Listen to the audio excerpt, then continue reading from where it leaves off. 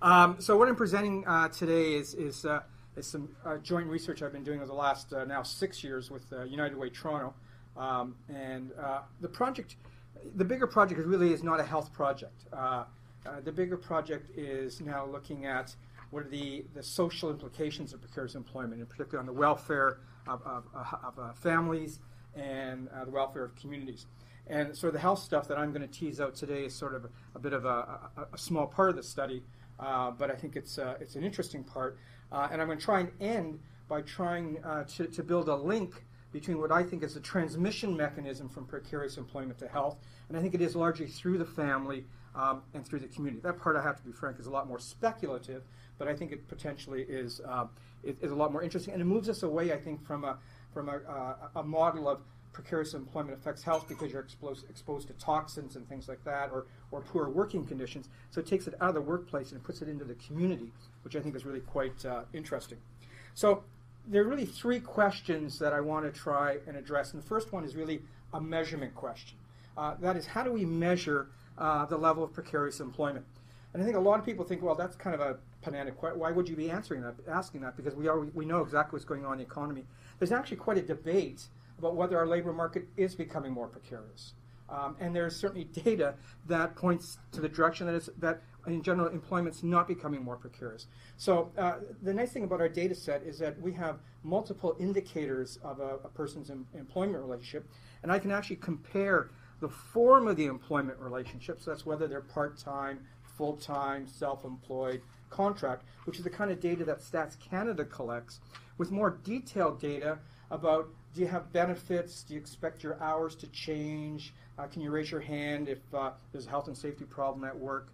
These sorts of things, which are probably much better indicators of insecurity than the form. And so we can match these two. And what I'm going to kind of conclude with is that the form of the employment is a very crude measure of precarious employment. And therefore, those folks who are using the form of the employment, which in some ways hasn't really changed all that much in the last 20 years, are actually, it's misleading information that really doesn't capture, I think, what's actually going on in the economy. The second thing is we want to ask is, well, why does it matter how we measure precarious employment? And here's where the health stuff is going to come in. So I'm going to show that if you use the wrong measure, you actually don't get the results out that we sort of anticipate you should get or would predict to get. But if you use a more detailed measure of precarious employment the way we've developed in our study, then you get findings I think are a little more interesting. And then the last thing I'm going to talk about is how can we use that data now to begin understanding a little bit what exactly are the links between precarious employment and health? What should the policy responses be given the data that we have? So as I said, this is part of a larger study, and we've released a couple of reports. They're both available at our website, www.pepso.ca. The first one we released in 2014, 2013, I guess, based on data we collected in 2011, and then in the spring of 2015 we released a second one, the precarity penalty, based on data we collected in 2014. And I said this is joint work with United Way here in Toronto and a number of other community groups. So what exactly is the study? What data do we have to work with? The data was collected in two waves. We collected one wave in 2011, one wave in 2014, and in each wave there were just over 4,000 individuals. So we have just over 8,000 individuals in the sample. Data was collected by Leger Marketing, so it was a phone survey. We provided the survey, and they did the data collection. Interview was about 20 minutes in each case. In both the surveys, a number of the questions were identical.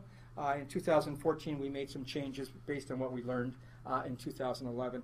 We've pooled the data only because with a larger database, you can just get a clearer picture of what's going on.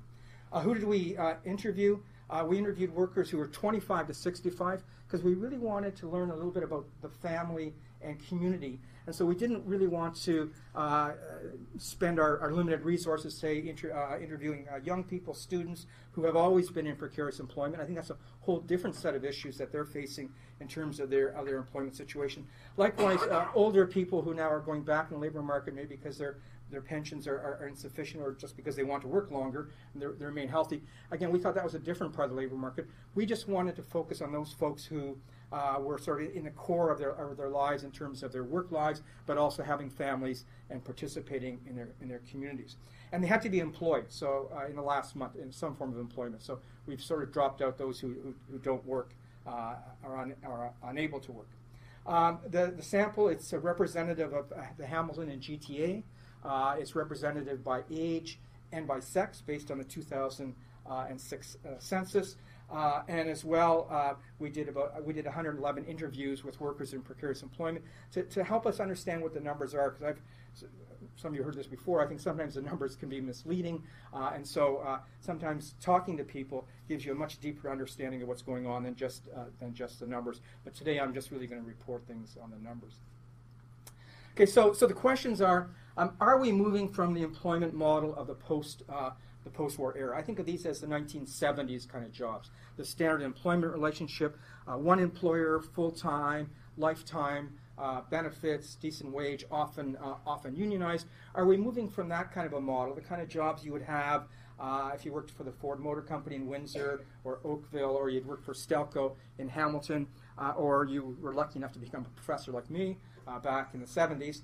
These are the kinds of jobs you have. Are we moving to a different model of employment, which is more precarious, more project-based, short-term, multiple employers, less of a long-term commitments? And you might think, well, that question has been answered. You look at the media. The media undoubtedly thinks we're here and not here. But I think it's not quite that simple, and we need to have a deeper understanding of exactly how labor markets have changed. And finally, you're going to look at whether there's any link between precarious employment and poor health outcomes.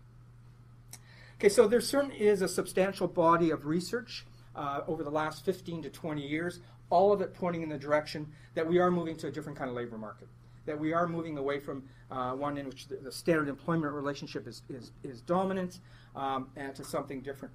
And when you're trying to understand what's going on with families and communities, this is quite important, because that standard employment relationship, that kind of 70s jobs, the kind of job, Frank, that my dad had, created a framework around which family and community operated. If you lived in Windsor, you knew that those kind of full-time auto jobs, which dominated the city, shaped a whole lot of activities in the community, not just what was going on at work. So certainly Capelli, based on U.S. data in '99, started saying, well, look, things are changing in the United States. Work is less secure.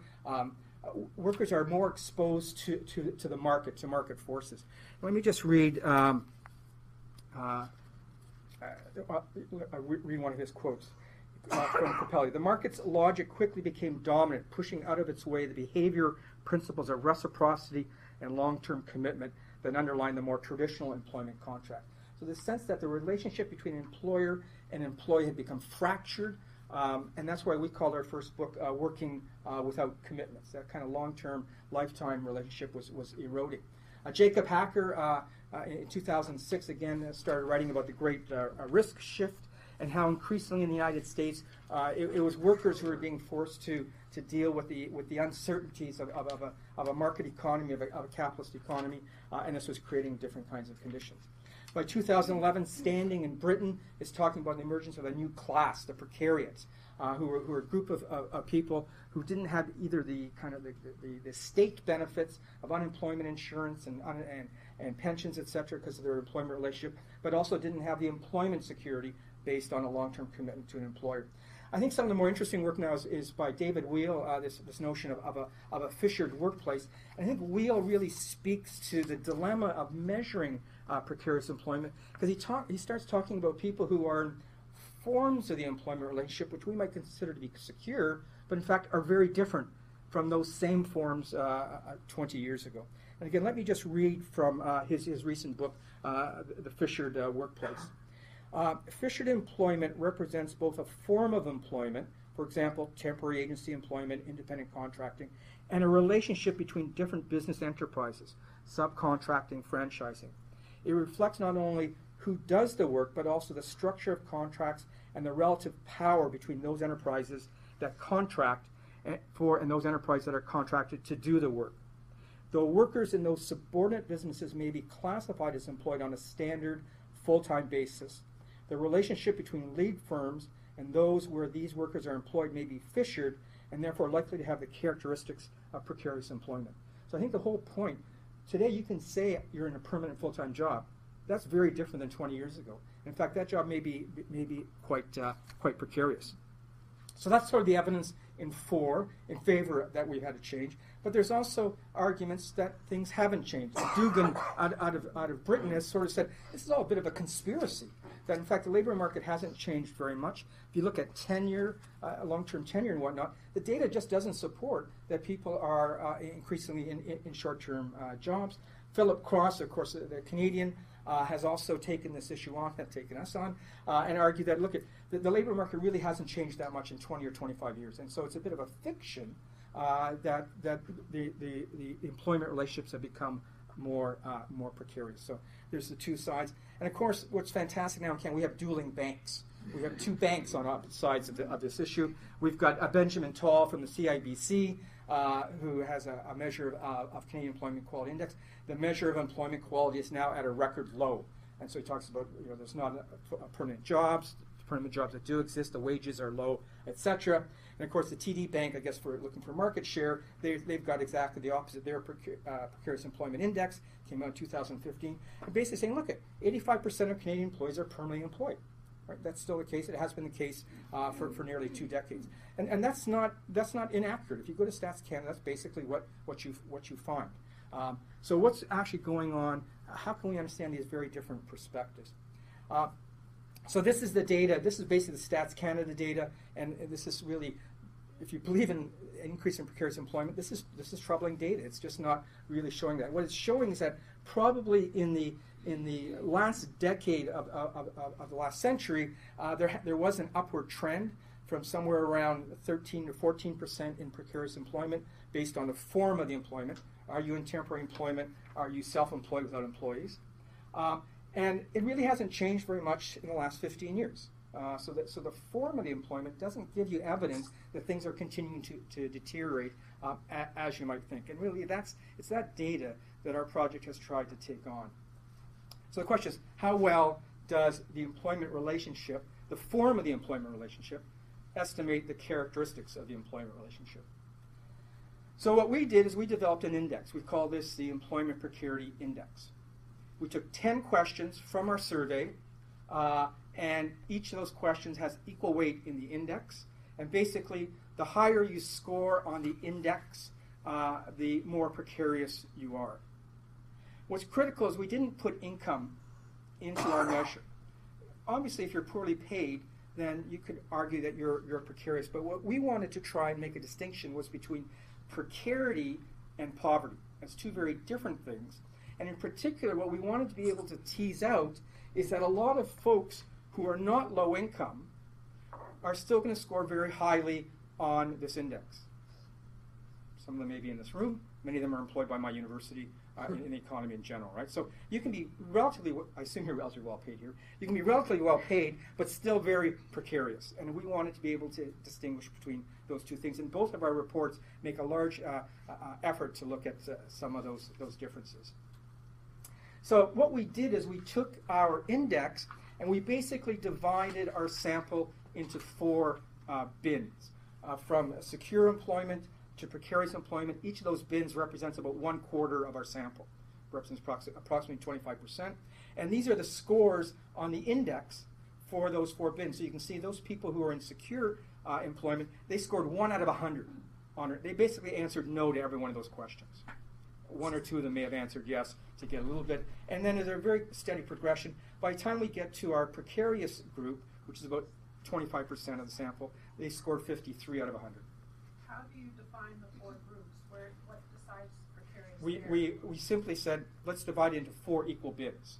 Based on the score? Just a number. So we have 8,000, we want 2,000 basically in each bin. And part of the thinking was that all the other measures suggest that probably about 1/4 of the workforce is precarious. So what we wanted to know is our quarter, does it look like the quarter you'd get from Stats Canada, right? Because Stats Canada, if you look at temporary employment, contract employment, own account self-employment, you get about just over 22 or 23%. But certainly the division lines are arbitrary. And it's because we have a continuous measure of precarity, right? But we needed to have some way of saying who's precarious and who's not. Yeah. You've chosen some words there, so I guess like stable reflects stable? Yeah, we spend a lot of time thinking of 4 words that describe the continuum. It's much harder than numbers. So secure is the most secure, stable is not so bad, vulnerable is not as bad as precarious, precarious is the most insecure. But the labels are are clearly arbitrary. Yeah. And just to follow up, then, did you check on the scores and the situations in that label of stable? Do you think they do reflect stable? You're happy with the items that are giving you that score? Yeah. I think they're reasonable. Yeah. So just I mean, not understanding. So the division into 4 is based on the percentile, like 25% cut off from the That's right. criteria and the Exactly. measuring. That's right. Yeah. Exactly. Yeah. Okay, so that's the measure we've got, and that's how we're going to define precarious employment as the 25% of our sample who scored the highest on the index. Okay, so this looks. Spend just a little bit of time, not a lot, because I want to kind of skip through this. This looks at, because it's International Women's Day, it's appropriate to look at this. What's the male-female division between form versus our index? So I think not surprising here. This looks at the form of the employment relationship. This is the data you get from Stats Canada. Men are marginally more likely to be in full-time employment than women. Women marginally more likely to be in part-time employment than men. And about an equal number of men and women are now in temporary, contract, own account, self-employment. I think reflecting what's gone on in the larger economy, the decline of manufacturing in Canada, in Ontario, and I think women's movement, particularly into own account self-employment in large numbers. I'm going to skip this one just because I'm not sure. So this is our bins using the Employment Security Index, again from secure to precarious. And again here, this perhaps a bit of a surprise. Women now are more likely to be in that top quartile, the secure quartile. And I think this really does reflect the hit that men have taken over the last decade in terms of their privileges have been eroded because places like Stelco used to employ 13,000, now have 500. So a lot of those jobs have disappeared, and men have not moved into other kind of privileged, secure positions. Whereas for women, I think they have been relatively successful as a result of trade unionism and struggle over the last 20 years to actually to have more secure employment. Down here in the precarious, we actually see men being marginally more likely than women to be in precarious employment. I think this reflects to a large extent the men who were jettisoned from those standard employment relationships in 2008, etc., and now are forced into a work that is much less secure. Okay. So what is the correlation between the form of the employment relationship, which you get from Stats Canada, and the characteristics of employment, which you get from our survey? And I'm going to skip the income part because I think that's not really where we want to focus.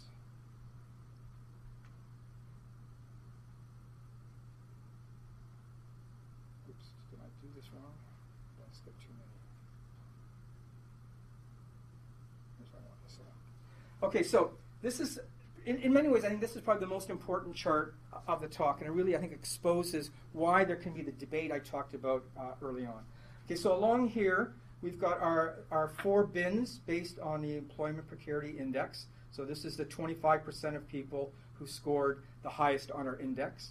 And down here, we've got the 3 bins that you would get from Stats Canada. These are people who are in permanent full-time employment based on Stats Canada. These people are in permanent part-time employment. And these are our Stats Canada precarious. So these are temporary workers, contract workers, own account, self-employed from Stats Canada. And so what you can see is that in the secure and the stable bins, there's a very strong correlation between everybody who's in our secure bin also told us in our survey, I'm in a permanent full-time job. Right? So everyone said that was the case. So their correlation, and even here on the stable, it's pretty close. 96% of our stable 25% also told us they're in permanent full-time employment. So at the top of the pile, the correlations are quite strong. It's when you get down here that it becomes a little bit messier. So of our precarious group, only 60% would also have been precarious using Stats Canada data. The other 40% are something else. 16% told us they were in permanent part-time employment, and perhaps the most surprising, 24%, a quarter, 1 in 4 of our people who are in precarious employment would have told us they're in permanent full-time employment on our survey, and that's presumably on the Stats Canada, that's what they would say. And so if you use the Stats Canada categories to measure precarity, you're going to miss a lot of people who are in these bins but also should be in precarious employment. Plus, a lot of the people who you're going to say in precarious employment are actually in one of these other bins. They're not in this precarious employment. So the correlation is really quite poor at the bottom. And I think part explains why sometimes when you see studies that use the Stats Canada form of the employment relationship, the health outcomes are confusing. They're not exactly what you expect. And I think that's because these categories don't really reflect what's going on at the workplace. And I would suggest more they explaining less and less of what's going on at the workplace because of what David Wheel is talking about. That a lot of the people who in Stats Canada are in this bin are now in these fissured workplaces. And they don't have the kind of security, even though they look to be in permanent employment. The other thing that's interesting, and there's some data that's been coming out of Scandinavia, is that workers actually are not so clear what their form of the employment relationship is. And a lot of people who tell us that they have a permanent full-time job, they're actually contract workers. So they're confused. And the one study I've seen suggests that perhaps as many as half of the people who should be in this bin are actually saying they have permanent full-time employment. So in fact, this precarious bin here, it could be actually 50 to 75% larger than is reported, simply because workers do not understand what their form of the employment is, and they overestimate. They think they're more secure than they actually are, which I think is a kind of surprising result. Okay, so let's skip these ones and let's go here to what we really wanted to talk about. So what is the association between the form of the employment relationship, the characteristics of the employment relationship, and health outcomes? Can we use these two different measures to begin assessing what's going on with health? So this is just a simple regression analysis where we use the form of the employment relationship, so the 3 Stats Canada categories, and we control for age, sex, race, and education. And this is the standard Stats Canada question on general health, and this is what people who report their health is less than very good on that. So we divide it into a binary variable. And what you can see is that there's not a big difference. And more, those people in precarious employment, if anything, are reporting better health than those people in permanent employment. Some of us in permanent employment understand that intimately why that's the case. But it's not the direction one would have anticipated. One would have anticipated that precarious employment comes with all kinds of stress and poor working conditions, and it should be in the opposite direction. So you actually don't get what you expect, and none of these results are significant. So it's just a wash in terms of the data.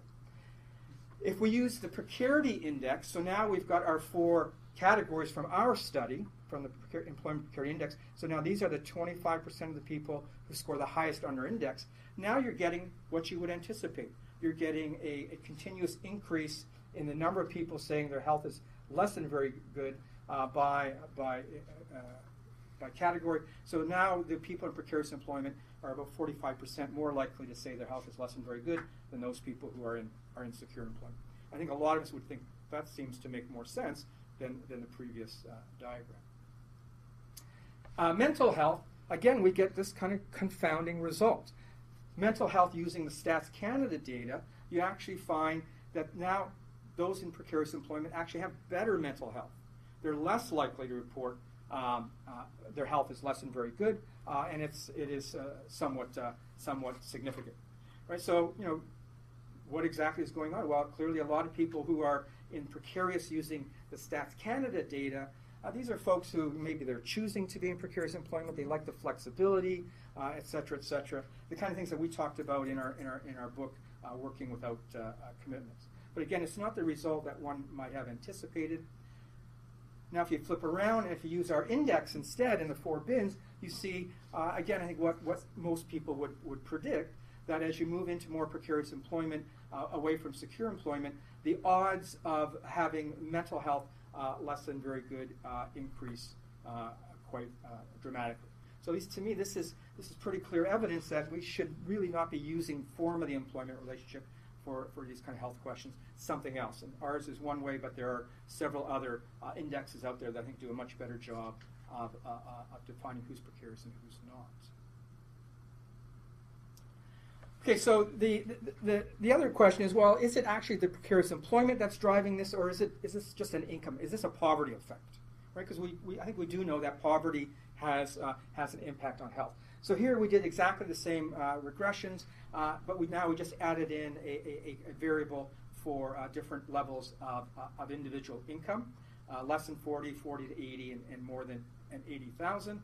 And again, we're using our Employment Precarity Index categories from secure to precarious. And what do we find?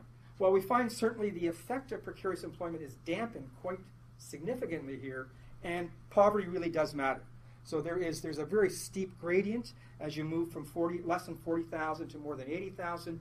The chances of reporting your health as less than very good go down quite dramatically. But there's still a small effect for precarious employment in terms of general health. So it doesn't completely disappear, but it's only about a third of what it was when you don't add income into the analysis. With mental health, a bit of a different story. Again, poverty is very important. So as you move over 80,000, the incidence of having less than very good mental health probably falls by half. But now precarious employment remains a pretty significant factor, and these folks are still, even after correcting for income, are 50% more likely to have less than very good mental health compared to those who are in secure employment. So I think we can begin to see that poverty and precarity have independent effects. They affect general health a little bit differently than mental health, but there still seems to be something going on. The insecurity associated with precarious employment, even after correcting for different income levels and poverty, is having some kind of an effect. Okay, any questions before I sort of try? I have an observation. Yeah. It seems to me that a lot of the things that you've said, I really wonder what the answers would be if you applied it to an orchestra, a big orchestra. Yeah. Because you've got age, you've got kind of different things, and I know, for example, that the Toronto Symphony, which is, underwater by all kinds of dollars, I suspect they'll start to be terminating people. Yeah. I've actually thought, as a retirement project, a great novel would be writing a social history of the orchestra from the perspective of the fifth violin sitting in the very back. Well, because they would have health problems with shoulder and this, that, and the next thing. But I think we're also seeing this. I mean, we're seeing this right now play out at the city level, right? As QP negotiates new contracts, and they're eroding the kind of securities that they have. It plays out at the university. I think, between faculty who are no longer making the kind of income that used to make 25 years ago. Yep. Also, we see that the military are sending people who are 55 who are in senior positions out on the street too. Yeah. You have about 8 to 10 items in your precarity index. Did you look at whether a subset of those items really are the most associated? Yeah, I'm going to end with, I have exactly you predicted where I was going, so perfect.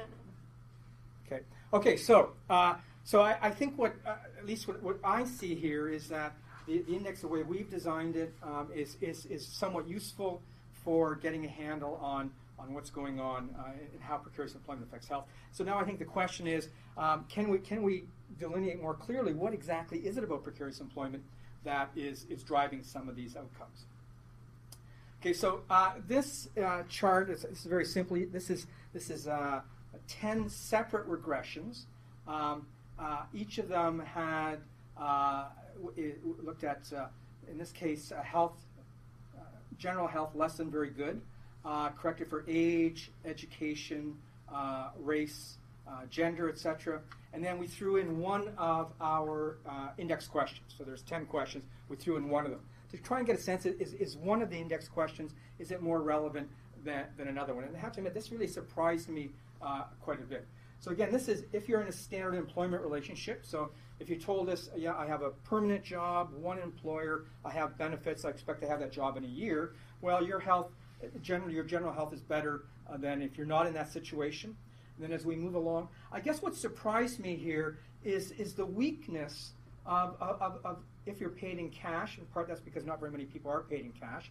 But those who don't have any benefits, those whose income varies, not paid if you miss work. These things they weren't the most important. I thought that kind of economic insecurity would be far and away the most important linkage between precarious employment and health.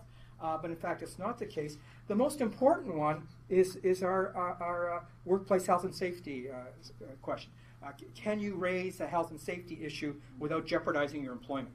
Right? And the thesis here is if you're on a contract worker or you're a temporary worker, you just don't put your hand up and say, excuse me, my job is killing me, because your job won't be killing you anymore because you won't have a job. And so that came out the strongest and quite significant on our scale. And likewise, not knowing your schedule. So, I guess my feeling would have been, look, at no income, I don't know what my income, no benefits, don't know what my income is going to be, would be way more important than not knowing my schedule. I can cope with not knowing my schedule. But it seems that the not knowing the schedule, not being able to raise your hand and say my work is bad for my health, is driving this, at least on the general health question. And I found that really quite surprising. On the mental health, again, a very kind of similar picture, right? So odds of your mental health being less than very good. And again, the most significant, the strongest correlation was between whether you can put your hand up or not and raise a health and issue. Now, whether each of these is proxy for some bundle of things, I think is a question. I think that's an issue for someone else to take on who enjoys this kind of more complex analysis more than I am. But I think it does raise some question and points to some possibilities of how you might use this data to look at bundles of factors that are related to health outcomes. My own interest, so and I'll finish up with the last couple slides here, is to look more carefully at the relationship between precarity, family, community, and health. And here, this is one of the charts from our report, and this looks at the relationship between being in these different security categories, from secure to precarious, and a question we asked them, does the anxiety about employment interfere with your personal or family life? And what's very clear is that those folks who are in precarious employment, not surprising, are saying, yeah, there's a link. It makes me anxious. I don't know if I'm going to have employment. I don't know what my rate of pay is going to be. Don't know if I can pay for my kids to go to camp, etc. And it's very strong in the precarious group compared to in the secure group. So there's clearly a different family, a transmission mechanism to the family that comes from these different forms of employment. On the social side, this is a question, do you have friends at work who might be a source of support and helping you? And again, the argument here is, look, if you don't have a permanent workplace, if you're a contract here, 6 months here, 2 weeks there, you don't develop a group of workers who are your friends, who you could call on in an emergency, et cetera, et cetera. And again, what we see is that those folks in precarious employment are much, much less likely to say, yeah, I've got a friend at work who I could call on for support. So there's more anxiety in the household. There is less support, less friendship at the workplace, strongly correlated with the form of the employment relationship. And so the question is, can we throw all this together now and see if we can make some predictions in what the transmission mechanism might be. So again, this is a logistic regression. We're controlling for age, sex, race, and education. We've got our 4 categories of employment security. We've got our 3 income categories. And now I've thrown in support at work and anxiety affects family. And what really, and this is one, the general health question, what really jumps out is that those people who say they have poor general health are also those people who say my employment is creating anxiety at home. Right? And so potentially the transmission mechanism, at least in the employment relationship, is not what's going on at work, it's how what's going on at work is affecting what's going on at the household. Support at work did not come out as significant. Again, maybe suggesting that there are other mechanisms by which workers in precarious employment can build support, either through community, religion, neighborhood, family, etc. And this is the mental health question. And here the results are a little bit different. Again, when you throw in these things, the employment relationship itself drops out as being significant. Income, poverty still matters a lot. But now what matters is if you have support at work, you're less likely to have mental health problems. And I think intuitively that makes a whole lot of sense. But likewise, if your employment is creating anxiety at home, you're more likely to have mental health problems. So I guess where I end is sort of a suggestion that potentially the transmission mechanism of employment and work is a bit different than we've been thinking about it in the past. I think in the past we've always thought about the workplace as exposure to toxins, exposure to physical illnesses, etc., being harassed and whatnot. Well, maybe the real problem now is that the transmission to health is actually from support and through family in a very different way, and I think that has sort of some policy implications that we may want to think about.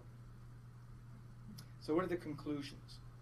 I think one is that, first one, the form of the employment relationship is a very crude measure of employment precarity. And so when I'm seeing folks, to be frank, come after me who are using the Stats Canada data, I guess my response is, well, you're not measuring the right thing.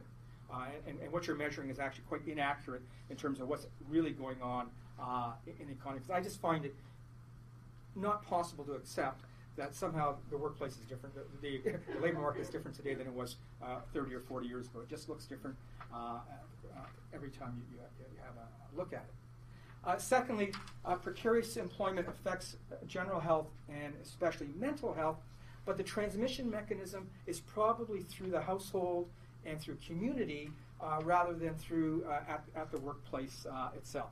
And that people are interacting with their families and they're interacting with their communities in a different way because of the precarious employment and the situation that they're in. And so the leading factors affecting health include lack of control over work schedule, unstable work hours, inability to exercise voice at work. These seem to be the things that are driving the health with precarious employment, and not things like income insecurity, lack of benefits, etc. And of course, the last, the potential pathways to poor health are through the household and through social isolation. And I'll stop there.